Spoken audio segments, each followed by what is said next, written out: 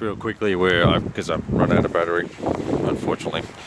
Here we have would have been some woods here where those 3 dead trees are, just behind the fence. There were woods here that the Jerome's forces approached through, and then faced off on this wall, which is where an enormous amount of French casualties occurred. And then you can see the size of this area as well. Fencing, and then you've got the remnants of the chateau, the barn, etc. It's all been redone. It looks very nice. And we're going to go inside now and watch the